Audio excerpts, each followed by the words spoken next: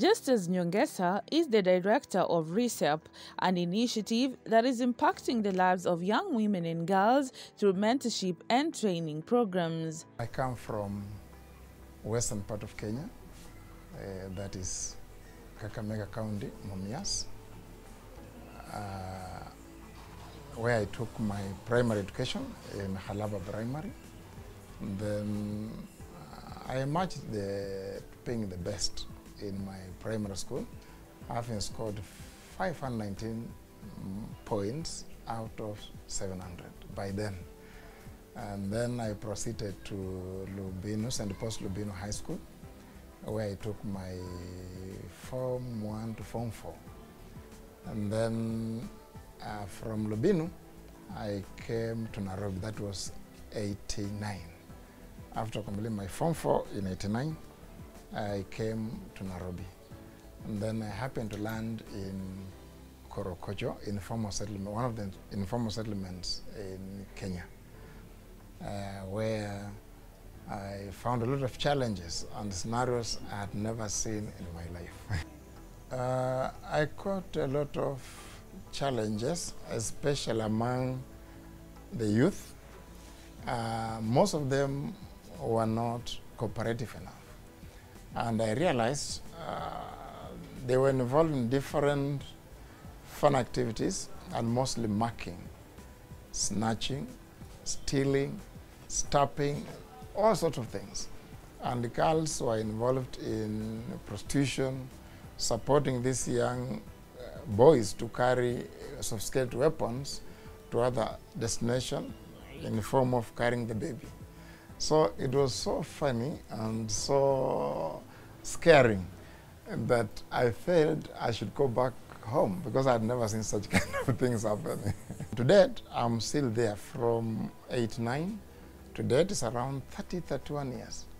I've remained in Korokocho just to find out exactly what makes these young people behave the way they're behaving. So by remaining there, I just wanted to see what can change and what's happening that cannot make a change to happen. And then, fortunately, the Comboni missionaries arrived in 1992. So they also felt the same when they saw these young girls getting pregnant, doing abortion, prostitution, and just doing things which were really unethical. So they also felt it, and they came up with a pro-life movement. This movement was to protect these young girls from involving these activities and then engage in a protective way of doing things. So we were part of the team with the Comboni missions deployed to find out exactly how many young people were pregnant, how many had done abortion, and what effects that they were really undergoing through. So around 1994, they started Kuteteo High project. This Kuteteo High project was to bring on board these girls. Unfortunately, boys were not involved, but the girls who had those challenges in life to come and then get skills. Because some of them, they were using these contraceptives. We had 3 cases which were taken in Nazareth. They were using copper tea as a way of family planning. And then when they were giving birth, unfortunately, they happened to get birth when they were having those kind of devices in their body. So it is stuck in the head. So they were undergoing operations at Nazareth at a cost of the missionaries, because it was very expensive. Insertion might be free, but removing becomes expensive. Some are using bills, which made them also have complications in the body. So after a certain time of doing this job, missionaries come and go. So they left. Around 2005, the most prominent ones, Father Alex, Sanoteli, and Sister Mother Giterio, they left. After leaving, those who came, they found that they cannot do any training in Korokocho because people are very poor. And this course entails a lot of materials, a lot of equipment. And now our girls, our community could not support the missionaries. So as a result, they relocated from Korokocho. So which means they abandoned Korokocho to remain the way it was. So, but because we had involved in the same process, we felt, no, we cannot leave our young girls remain the same.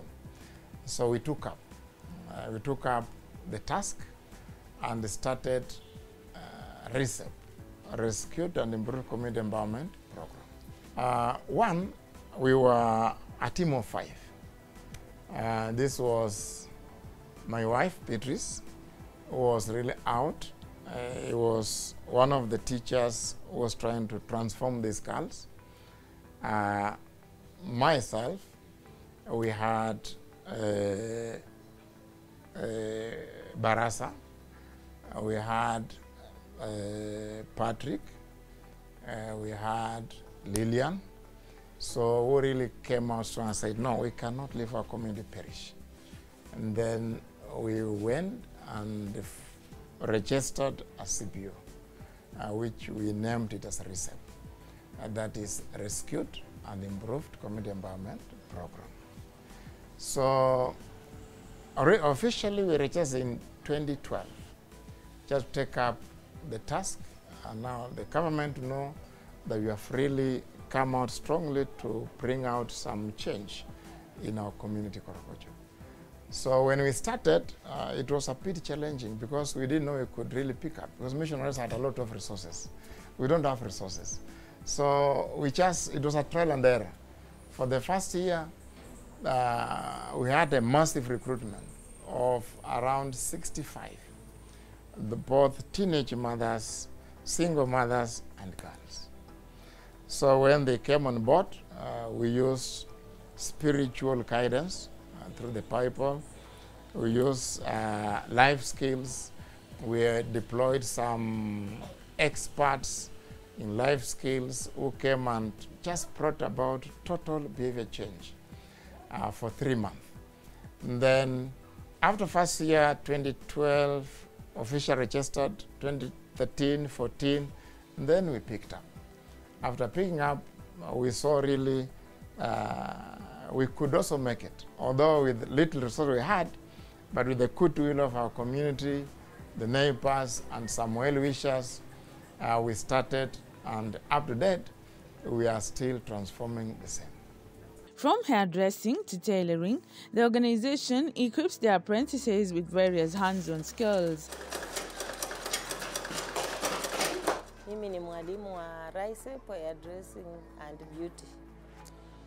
Tuliamua kuwa na hii course kwa sababu kwa community yetu tuliona wasichana wengi wana drop shule wakiwa na mimba, wanazaa, wengine wana drop shule juu ya school fees na wanaenda town kutafutia kwa njia ambaye si mzuri. Sasa tukaona hao wasichana vile wamezaa na wako na watoto, tufanye nini? Ndio tukaamua tuweke course ambayo itaweza kuwasaidia in future, ambao wakishajua kila kitu hawezi omba, watakuwa na ujuzi yao na ni ujuzi wa milele, watashuka wakitengeneza pesa. Hii kazi yetu within 3 months unaanza kushuka ukitengeneza pesa, na tunaona wamama wengi wanapenda mapambo, wanapenda urembo. Sasa hawezi kosa pesa, hata shilingi 50 kwa siku hawezi kosa. Sasa tukaona hiyo ni njia mzuri, hata kama amezaa, saa ingine boyfriend amemdambo hapo na mtoto, amemwacha. Sasa akishajua hii ujuzi, atafute kazi, ama hata anaweza shuka kwa mlango, anasomesha mtoto, anamtafutia chakula. Hata wengi washanunulia wazazi wao hata manyumba. Niko kwa kikundi inajiita bega kwa bega. Iko Korokocho bega kwa bega. Kwa sababu imetoka ngambo ya Korokocho huko slum area, tunafanyia hapa.